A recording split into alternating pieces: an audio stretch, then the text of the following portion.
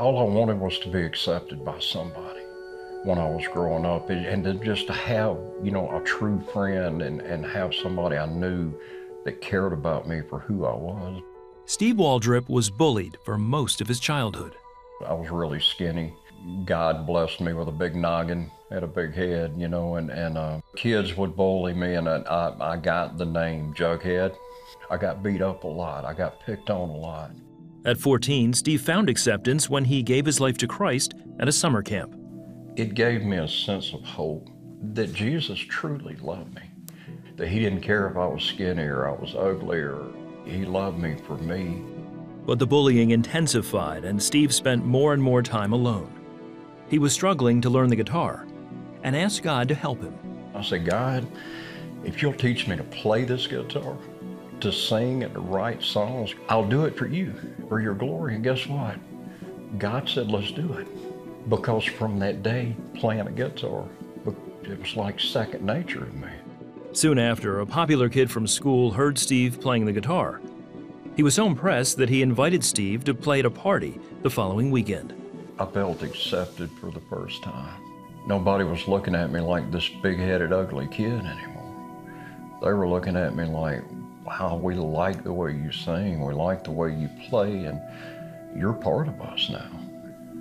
They were paying attention to me. Steve drank his first beer and smoked his first joint that night. He continued to party with his new friends and then dropped out of high school in 10th grade to sing and play guitar at honky tonks. But I could always hear God keep telling me, this is not what you told me you'd do. This is not our deal. But see, the thing is, God didn't kill me. God didn't take that talent away from me. His deep voice caught the attention of a strip club owner who offered him a job as a DJ. Soon, Steve was running the place and several other clubs. At 22, he left music behind, but fell deeper into alcohol and drug abuse. Man, I had all the women I wanted, all the cocaine I wanted, all the whiskey I wanted, all the money I wanted. I had everything I wanted. I didn't need God.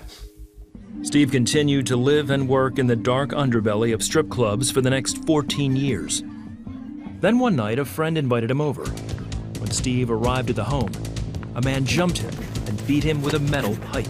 I remember seeing a darkness and feeling a loneliness. This loneliness and this feeling of nothing, no love, no anything. He woke up in a hospital with a doctor standing over him. He said, I'm not a religious man.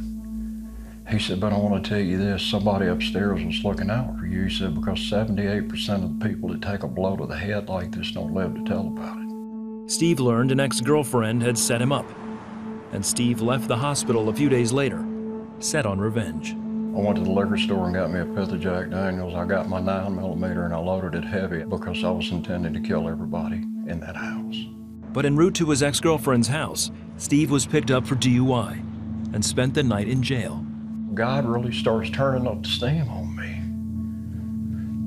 God says, Steve, I love you. This is not the plans I have for your life. Steve's business partners bailed him out the next day and brought him to the club to let him cool off. I'm walking around with my glass of whiskey in my hand. I'm the boss man. I hear God say something to me you never want to hear God say. God says, Steve, it's now or never. I'm tired of playing with you. He fell to his knees in the middle of the club. Security gathered around me because they thought I was dying. They thought, surely, this lifestyle has caught up with him, and I was on my knees saying, God, forgive me. Let me come home. I got up. I pushed everybody away from me. I went into the office of that club. I called the owner and I said, man, I quit. He started laughing. He said, why are you quitting? He said, you need more money. I said, no, man, I quit. And I said, I just gave my life back to Jesus. Steve was able to walk away from the clubs and the drugs, but he still wasn't free. The first place I went when I left there was to the liquor store and got me a bottle of Jack Daniels. And I went home and I prayed and I took a shot of Jack Daniels. I read my Bible and I took a shot. And I did that until I passed out. I woke up the next morning and I did the same thing. Steve tried everything he could to stop drinking, including several stints in rehab. He was only 38, but he knew he was dying.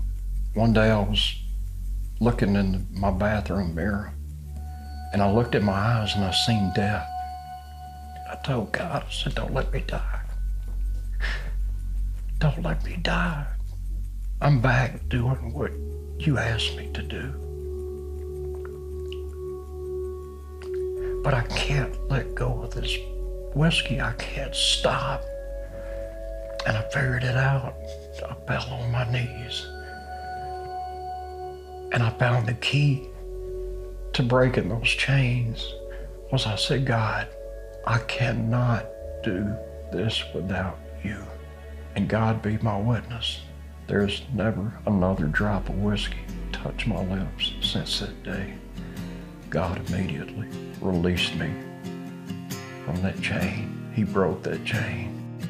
In 2013, he married Kelly, and today they travel the country, sharing a message of hope and second chances through Steve's music, just as he promised.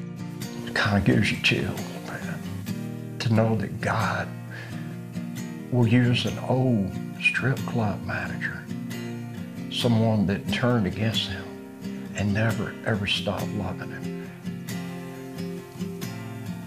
That's an awesome God.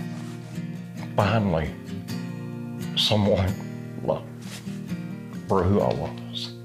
There's that friend I was looking for.